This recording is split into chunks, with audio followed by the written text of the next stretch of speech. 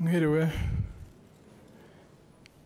banyacyubahiro mwese muri hano, rubyiruko benshi mwaje kuri uyu mugoroba kugira ngo twegerane, dufatane mu mugongo, dufate abacitse ku icumu rya Jenoside yakorewe Abatutsi mu mugongo, twibuke inzirakarengane zazize Jenoside muri 1994. Nagira ngo mbabwire ko nishimiye kuba ndi kumwe namwe uyu mugoroba mu izina ry'ubuyobozi bukuru bwa RDF. Nkaba nasabwe gutanga ikiganiro kigufi ku bijyanye n'amateka yo guhagarika Jenoside muri 1994, amateka y'urugamba muri rusange ko byagenze. Mu nyemerere byinshi byagiye biganirwa cyangwa se bizanaganirwa n'abandi, ariko birakomeye kuvuga ko gace k'amateka yacu tudasubiye inyuma gato ngo turebe, twibukiranye ibice bike byatumye tugera no kuri iyi ndunduro ya Jenoside muri 1994. Twibukiranije nuko mbere y'umwaduko w'abazungu u Rwanda cyari igihugu gikomeye, gitengamaye, gitera imbere kandi cy'abantu bakundana, bakora ibyo basabwa mu gihugu kandi bihagazeho, ku buryo nta washoboraga kubavugiramo cyangwa se kubototera, haba mu karere, cyane cyane mu karere bagaba ibitero bakarwanya abanzi babarwanya nabo ndetse bakanagura igihugu. Hari ubumwe busesuye ndetse abanyarwanda bari bahuje byinshi mu mibereho.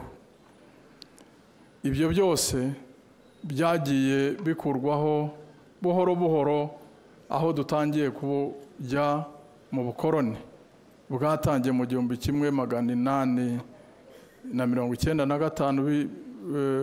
n'Abadage, ndetse baza gusimburwa n'Ababiligi muri 16 kuza kugeza ku bwigenge.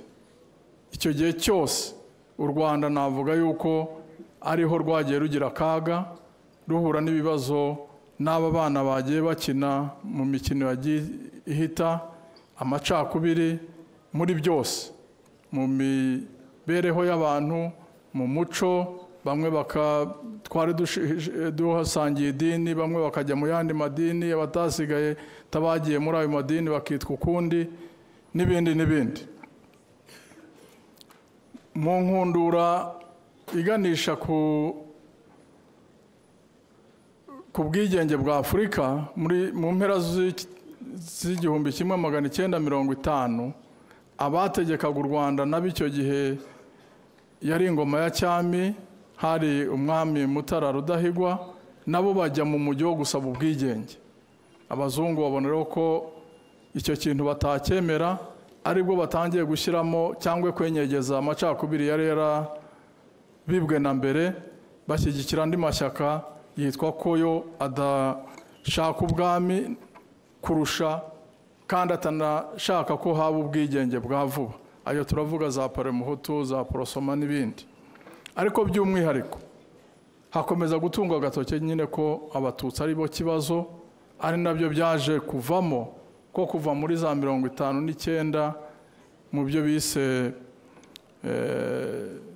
revolution itangira, habayeho ubwicanyi butoteza Abatutsi. Abantu baricwa, baratwikirwa, imitungo yabo irasahurwa, inka ziraribwa, ndetse benshi abashoboraga gucika ku icumu barahunga. Ndabivuga nihuse uko nzi ko wenda hari abandi bagiye bivuga cyane bazabivuga, ariko ni ngombwa kubisubiramo kuko ntiwavuga kimwe wibagiwe ikindi. Abahunze muri icyo gihe, abahanga b'amateka bavuga yuko muri Afurika aribwo hari habonetse abantu benshi bahungiye icyarimwe bahunga igihugu cyabo. Bavuga ko hahunze ibihumbi birenga hagati ya 200 na 300, cyane cyane bahungiye mu karere dutuyemo, ariko Burundi mu majyepfo, Burasirazuba, Kongo, uburengerazuba Kongo, burasirazuba Tanzania n'amajyaruguru i Bugande. Ubwo n'ababaga bacitse ku icumu ndetse wenda basize n'ababo bapfuye, basize imitungo yabo yanyazwe. Kuva icyo gihe hagiye hakomeza itotezwa. Iryo totezwa bashakaga imbarutso, abandi bakicwa. Kuva icyo gihe abo bahunze nabo bagerageje kugaruka mu gihugu cyabo, babisabye biranga, bashaka no gukoresha intwaro, aribyo mujya mwumva ibitero byitwa iby'inyenzi byabaye muri za 63, 64, 66 kugeza ubwo mu by'ukuri batsinzwe burundu ntibongera gutera. Ariko uko bateraga abatutsi bo mu Rwanda baricwaga. Uko batera bivugwa ko hagati y'icyo gihe cya 62 na 67 abantu barenga ibihumbi hafi 40-50 b'abatutsi bishwe, ingeri zose, abana, abagore, abasaza, abasore, atari babandi wanavuga yuko ari n'abarwanyi mu rwego rwo kuvuga ngo barikiza ibyitso.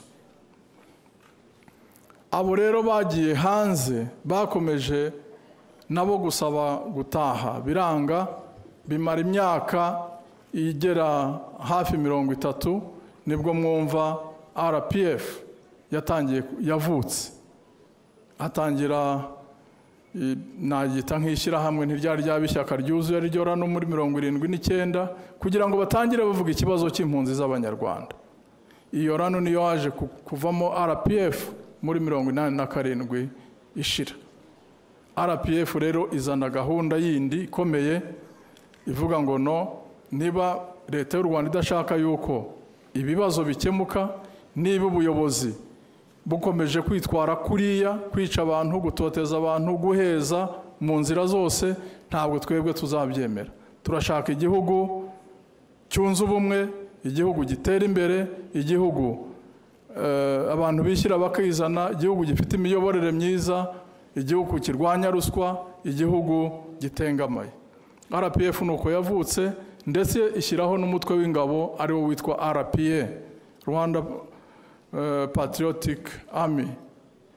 Iyo ngiyo rero niyo yaje gutera itariki ya mbere z'ukwezi kwa 10 muri 1990. Urugamba rutangira Kagitumba ruyobowe n'uwari umugaba mukuru icyo gihe, akaba ari na chairman wa RPF, Major General Fred Rwigema. Ntibyatinze, ikibabaje nyine nuko yapfuye umunsi ukurikira itariki ya 2, ndetse n'abandi bari bamuri hafi nabo bapfa mu minsi itari myinshi yakurikiyeho baguye ku rugamba.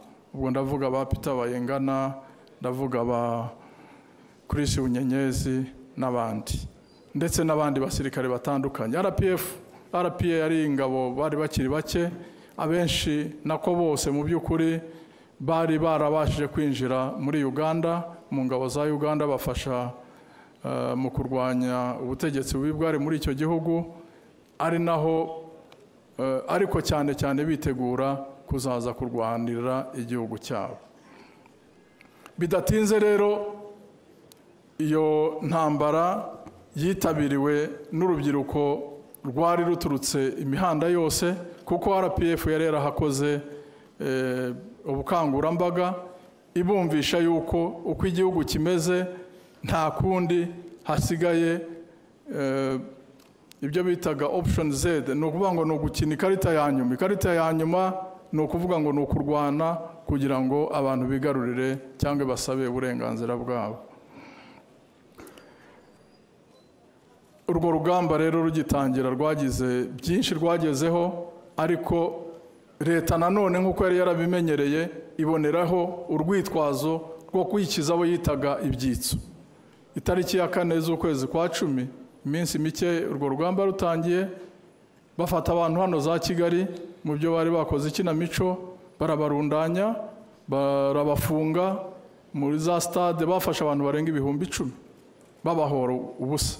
Abo baje gusabwa ko barekurwa, bamwe bari baraguyemo, abandi bari mugariyemo birumvikana ko abacitse ku icumu bari bake, abo baranakurikiranywe bicwa muri 1994.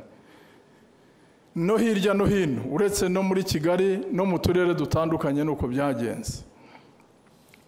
Nkaba navuga ngo urwo rugamba rugitangira hari inzitizi zitandukanye nk'uko mubyumva, abayobozi barapfuye byihuta, ndetse n'uwashoboraga kubigarurira hafi yari kure. Ubwo ndavuga nyakubahwa Perezida wa Repubulika uyu munsi.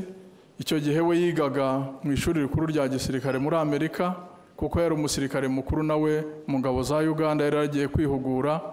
Nibwo yumvise ko RPF yateye, abayobozi bapfuye bimeze nabi, amashuri arayahagarika, aza kuyobora urugamba. Aje asanga ibintu byarayogereye, abantu barapfuye, ingabo mu by'ukuri zabuze icyerekezo, inkomere nyinshi ntacyo zifite, amasasu yarashize, imbunda zarashize, abarwayi benshi, nta biryo, nta cyerekezo. Yongera kubumbabumba ibyashobokaga, ndetse ahindura n'imirwanire kugira ngo habeho gutekereza bushya, gukora bushya, ndetse no gukora ibishoboka.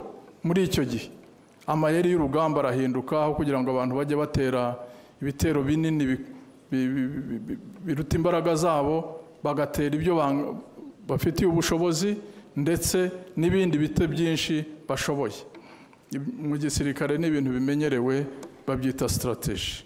Strategy rero yarayihinduye cyane, ariko igikomeye yubaka morale y'abasirikare, yubaka n'uburyo bwo kugira ngo ingabo zive mu mutara hatabashaga kubona ubwihisho, zijya no mu birunga zibasha kubona ubwihisho, nubwo hari habi, ariko nanone hari hagoye ku ngabo za leta kuhagera.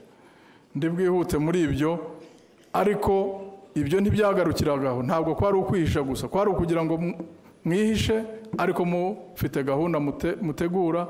Ni nk'uko mwumva habayeho nko muri 1991 mu kwezi kwa mbere igitero cyo gufungura imfungwa mu Ruhengeri, aho hafunguwe abantu batandukanye barimo Barizinde, Bamuvunanyambo n'abandi. Abo bose ni RPF cyangwa RPA yabikoze. RPA yakomeje kwiyubaka ziva muri za ngabo zifite intege nke, uko igenda itera, uko abanyamuryango bagenda bohereza abarwanyi, ariko na RPA igenda yiyubaka mu bushobozi, ndetse iza gufatana y'agace ikirukanamo leta. Mu mpera z'umwaka wa 1991 ahantu mujya mwumva za Tabagwe hitwa Gasantimetero, kari agace gatoya k'ubutaka. RPA yavuze iti aha ni iwacu, nta muntu uzahakandagira atadusabye uburenganzira, nimuza tuzaharwanira kandi ntimuzahadukura. Aho rero niho RPA yakomeje kwiyubakira, igenda yagura igana mu burengerazuba, igice cya Byumba ndetse n'igice cya Ruhengeri, kugeza aho yavuye iza gutabara abanyarwanda muri 1994 igihe cya Jenoside. Ariko ngarutse gato, buri gihe iyo habaga leta yashaka kugira ikikora cyangwa urwitwazo rwose, yicaga abantu. 1992 yisha abantu mu Bugesera, 1993 yica abantu za Bigogwe nk'uko mwahoze mubibona na za Kibirira, ariko indunduro iba 1994. Buri gihe uko yabikoraga, RPA twabaga turi mu mishyikirano, twabwira no, ntabwo twakomeza imishyikirano abanyarwanda bariho bapfa. Icyo turwanirira ni abanyarwanda. Barazira iki? Uriya muturage wo mu Bugesera aratwikirirwa iki, aricirwa iki? Ngo ni umututsi. Umututsi ni icyaha. Bariya Bagogwe bo mu bahariye mu burengerazuba barazira iki? Ubwo nibwo mwagiye mwumva, wenda mwe muracyari bato ntimwabyumvise, hari igitero gikomeye cyabaye muri 1993 itariki 8 z'ukwa kabiri, mu gisirikare tukita Lowiti. Igitero cya Lowiti ni igitero cyaje kigera hafi ya za Shyorongi, ariko RPA ibonye yuko barekeye aho kwica, ndetse mu bushishozi bwayo iravuga no, reka dusubire mu mishyirano, dusubire inyuma, dushyireho icyo cyiswe akarere katajyamo imirwano, dusubire aho twahoze, ariko nibongera natwe tuzaza gutabara abanyarwanda. Navuga rero ko 94 mu by'ukuri ari nayo ndunduro mu mahano cyangwa mu bibazo u Rwanda rwagwiriwe narwo. Ni igihe tugomba guhora twibuka, kuko habaye byinshi bibi. Indege Habyarimana imaze kugwa, hari nijoro itariki 6 z'ukwezi kwa 4, aha muri Kigali batangiye gushyiraho amabariyeri, ndetse batangira no kwica. Ubu abakuru bari hano, wenda bari hano barabizi. Kubera imishyikirano yari yarabayeho muri 93 mu kwezi kwa 8, hari harasinywa amasezerano yitwa amasezerano ya Arusha. Ayo yavugaga ko leta na RPF ndetse n'andi mashyaka bizavanga, biza kuvamo ko RPF yohereza abanyapolitike bayo hano Kigali bakaza kugira ngo bazinjire muri leta. Abo bazana n'ingabo 600 zo kubarinda.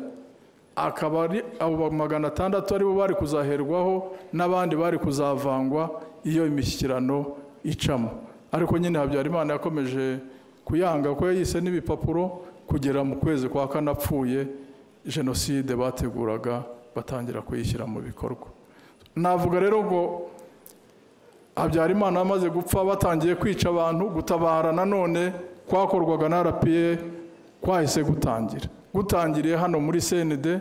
Abasirikare bukiye mu gitondo batangiye gusohoka no gukiza abo bashoboraga, ari za Remera, ari ku Gishushu, hano hepfo ugana nkaha dufite za Convention Center hafi y'abajepe n'ahandi. Ari nako bakomeza kurinda abazaga noneho nabo babahungiyeho, ariko banirinda kuko ibigo byose by'iki gisirikare cya Habyarimana byashaka kubatera, cyane cyane Kanjepe. Ku itariki 8, iyi tariki muyumve cyane uko ni ingenzi, umugaba wa RPA icyo gihe twamwitaga chairman wa High Command, nyakubahwa Perezida wa Repubulika uyu munsi, yatanze itangazo abwira abantu batatu. Abantu ba mbere ni leta yayisabye kuva mu kwijandika kwica abantu.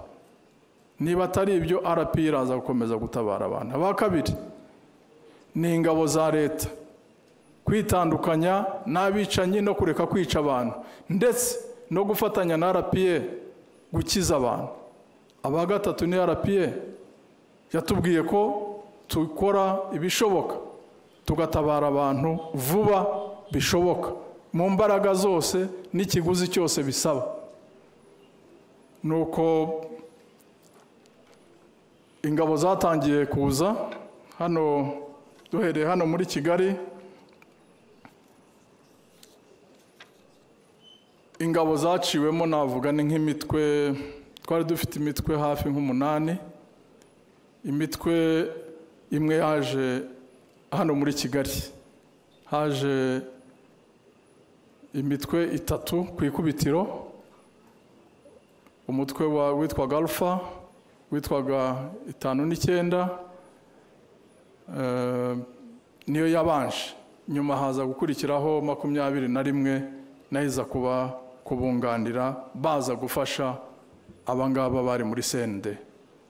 Aho rero niho imbaraga zaje, ndetse na Bravo yagiye jari. Aho ni imbaraga ziyongereye, noneho ingabo zitangira kujya kurokora abantu hirya no hino, ariko no gufata aho ibirindiro by'umwanzi byateraga ibibazo kurusha. Ubwo ndavuga nka Rebero, ndavuga nka Jariyo, ndavuga n'ahandi, kwagura kugira ngo umwanzi adakomeza kwica abantu ndetse no gutera ibibazo. Ubwo hirya no indi mitwe yaciye mu burasirazuba, haciye umutwe w'159 n'umutwe wa 7. Abo ngabo baciye mu cyari province cyangwa se intara y'Umutara, ngira ngo yari itarabaho, ya Kibungo na Kigali ngari, bagabanira Kayonza, bamwe bakomeza bajya za Majyepfo, abandi baza hano i Kigali, ku buryo navuga ngo mu gihe kigufi abo baje Kigali mu mpera z'ukwezi kwa kane bari bageze hariya za Kabuga. Abajyaga mu Majyepfo mu mpera z'ukwezi kwa kane bari bageze za Rukumberi. Kibungo yose imaze kujya mu maboko ya RPA, urumva na Kigali ngari uretse Ubugesera yari imaze kujya mu maboko ya RPA, abandi Kigali, abandi bari basigaye Ibyumba na Ruhengeri, bakomeza kubuza umwanzi ibikorwa bibi ndetse no kurwanya ibirindiro bye bikomeye nk'ikigo cya Byumba cyarwanyweho n'umutwe wa 21 ndetse n'101. Abo rero abagerangizaga akazi kabo bajyaga gutera inkunga abandi aho rwabaga umugaba mukuru yabonaga ko ari ngombwa kujya gutera inkunga. Nkavuga rero ngo mu by'ukuri urebye uburyo RPA yihuse uko byashobokaga, nk'abaje Kigali kuva ahitwa za Ngondore kugera hano barwana bahageze itariki 11. Abajyaga bavuye mu Mutara nk'uko nababwiye barwana agasozi ku kandi, itariki 30 bari bamaze gufata ku Rusumo, bamaze kugera za Rukumberi. Ababyumba nabo nuko ikibazo bari bagikemuye uko byashobokaga, hasigaye ibice by'Amajyepfo. Kandi aho hose ariko bagenda barokora abantu, babashyira, babavura, babashakira ibyo kurya, babahumuriza, banabarinda, kuko udutsiko tw'intera hamwe twari duhari hirya no hino muri ayo mashyamba. Nkavuga ngo muri urwo rugendo rwarakomeje birumvikana kugera ya mitwe yose uko twayivugaga, y'ingabo barwanaga nayo ntiyapfuye kurekura, kugeza igihe tuvuge nka Kanombe yaviriyemo mu kwezi kwa gatanu itariki 23 cyangwa 2 buke. Urumva hari hakiri, iyo hari abasirikare haba hari n'ibindi bikorwa hafi aho ngaho. Wajya hano mu mujyi rwagati, ingabo zari zicyafite ibirindiro ndetse na gendarmerie n'intera hamwe n'abandi. Ntabwo kuvuga ngo abo basirikare bari i Kigali ntabwo bivuze ngo Kigali yari yigaruriwe, kubera yuko ingabo za leta nazo zari zicyafite ibirindiro. Aka passage gato nuko leta y'abatabazi bonye yugarijwe yahise ihungira mu Majyepfo muri Gitarama. Ubwo ingabo za RPA nazo zari zambutse zageze mu Majyepfo, zica mu Mayaga, zizamuka Gitarama, zigera hano Runda. Leta y'abatabazi ihunga ica za Kibuye. Nihuse rero nkavuga ngo ingabo zafashe Gitarama mu matariki nka 13 z'ukwezi kwa gatandatu, zimanuka zijya za Butare itariki 3, ariko ubwo hagati aho hari za Nyanza, hari za Muyira, hari n'ahandi. Ubwo hano mu mujyi uduce dutandukanye, za Nyamirambo, za Kicukiro n'ahandi hagendaga hafatwa amatariki atandukanye. Ariko ikibazo shaka kubabwira gikomeye twahuraga nacyo, Jenoside yarihutaga cyane, yakorwaga n'ubukana bwinshi n'imbaraga nyinshi n'umuvuduko mwinshi. Iyo bitaba ibyo, ukurikije umuvuduko cyangwa kwihuta kw'ingabo za RPA, wenda twakabaye twararokoye na benshi kurusha abo twarokoye. Ufashe ntanze urugero nko mu gace k'Uburasirazuba, muri Murambi batangiye kwica itariki 7, itariki 10 inkotanyi zari zahageze zisanga barangije, hasigaye nyine Ngerere, ugakomeza aha Kigali itariki 7 bari batangiye kwica. Nuvuga ngo ni ikintu cyateguwe, ni ikintu bagomba gukora, bari bafite amaliste, bari bafite gahunda ku buryo bihutaga kugira ngo niyo bumvaga RP igeze hafi bakoraga ibyo bita gukemura ikibazo vuba RP itaraza ngo ibibakize. Nkavuga rero ngo Jenoside twarwanije, Jenoside yaduhekuye, yakoranye ubukana bwinshi, umuvuduko mwinshi, abantu benshi, n'ubugome bwinshi bukabije. Iyo bitaba ibyo numva RP mu by'ukuri yakoze ibyo yashoboraga gukora. Navuga ibintu bike mu mbogamizi twagiye duhura nazo. Reka mpere ku mbogamizi y'umubare. Umubare w'abagombaga gukora akazi. Nkuko nababwiye RP yari ifite ibihumbi birenzeho gato ibihumbi 10. Leta yari ifite ibihumbi bigera hafi 50. Gashyiraho interahamwe zigera wenda miliyoni. Ruvuga ngo abishi bari benshi, abatabazi ari bake cyane bishoboka. Icya kabiri, abantu kubera nyine kwihisha, bihishaga ahantu ku buryo mwana hageraga ntibanamenye ko mwana hageze. Rimwe na rimwe hakaba n'abicwa batamenye ko na RP yahageze, kuko ababica nabo wenda babaga batabimenye mu bihuru, mu bishanga n'ahandi. No kuvuga ngo ibyo byose byatumaga gutabara bitoroha. Icya gatatu, kubera bwa bukana navugaga, inkomere zari nyinshi cyane, imbabare zari nyinshi cyane, ubutabazi bwari bukenewe bwari bwinshi cyane, ku buryo wari byari biremereye abasirikare ba RP ndetse n'abakada ba RPF kubikora. Bari bakeneye ibiryo, reka mpere ku cyambe, bari bakeneye guhumurizwa, bari bakeneye gukurwa ahari ibibazo cyane kujya ahari ibike bishoboka, bari bakeneye kugaburirwa, bari bakeneye kuvurwa, bari bakenewe kwitabwaho byuzuye. Ibyo byose nta wundi byasabwaga, ni babandi bake navugaga. Icya gatatu ntekereza nk'ikibazo n'izo ngendo nyine. RP nk'uko muyumva nta modoka, nta ndege, nta gifaro, n'amaguru. Niba uva mu Mutara ukajya mu Majyepfo n'amaguru, niba uva mu Byumba ukaza i Kigali n'amaguru, wikoreye urwana. Ni ikibazo urubyiruko rukwiye kumva, harimo ubwitange bwinshi cyane. Nagira ngo ndangirize gato ku bintu bibiri. Ku cyambere ni umuryango w'abibumbye. Kubera imishyikirano yari yarabayeho, hano haje kuza ingabo zitwa Mintwari.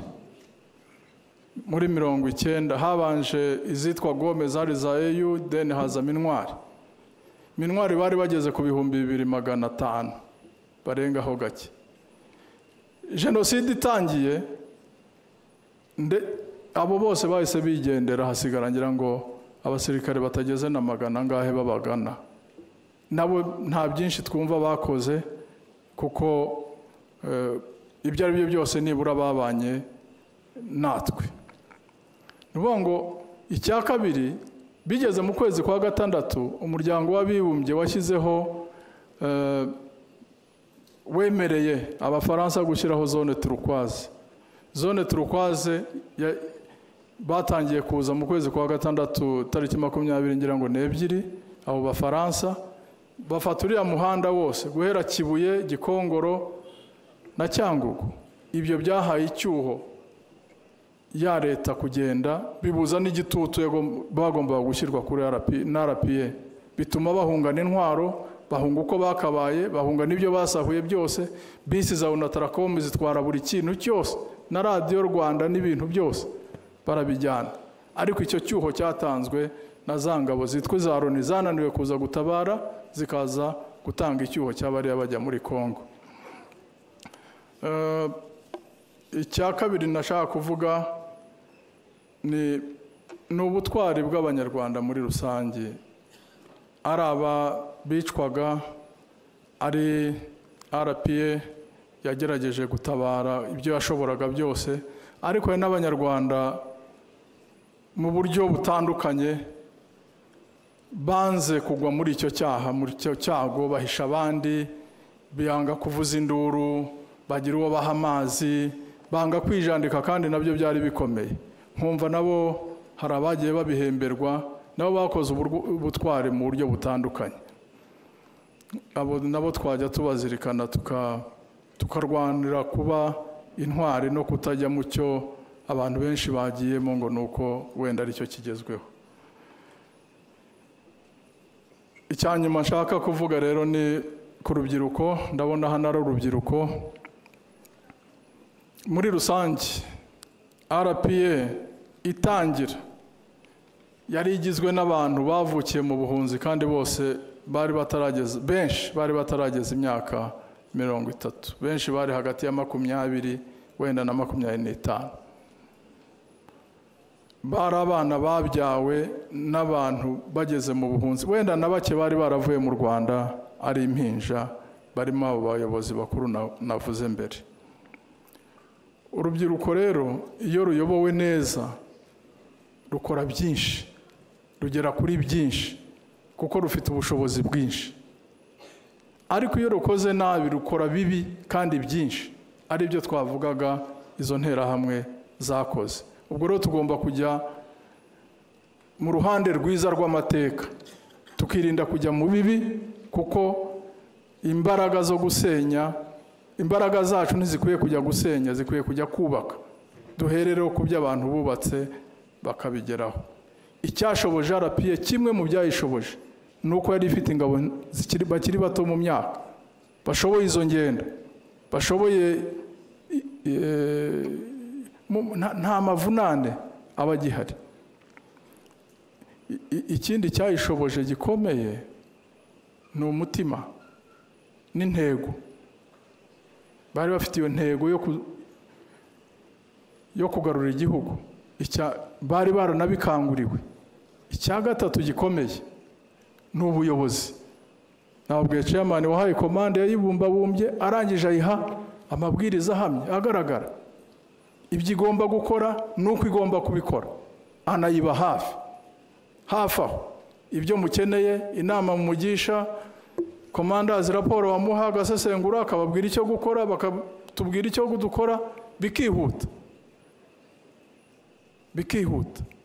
Abo mvuga gupanga neza urugamba ni ikintu gikomeye cyane, ntabwo ari ikintu cya buri wese.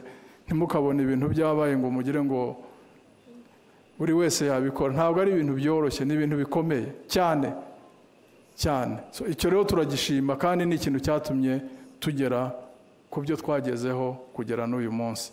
Icya kane ni umuryango wa RPF, nawo wari ufite wari wuzuye, wari ufite impande zose, impande za politike, impande za diplomasi, impande zo gushaka ibikoresho, abakada bigisha abanyamuryango, ibyo gushaka ingabo ziza. Ibyo byose byashoboje RPA guhangana n'icyo kibazo. Nubwo nababwira ngo umubare wari muke, twagiye kugera hano tariki 4 z'ukwezi kwa 7, abantu baje batandukanye, bari bacitse ku icumu, baje binjiye muri RPA, amahugurwa y'iminsi mike bakabije mu ngabo. Abari bagomba kuza bavuye mu bihugu bitandukanye nabo baje. Ibyo byose rero byatumaga RPA ikomeza kugira imbaraga ziruta iz'umwanzi yabaga afite. Umwanzi rero ntiyazoroheye. Mu mbogamizi twahuye nazo zose nababwiye, harimo no kutubuza kugenda. Niba mwibuka, ni nacyo ndi busozerezeho, uretse kwica vuba, banatumaga RPA itabasha guhita. Tuvuge baciye nk'intindo.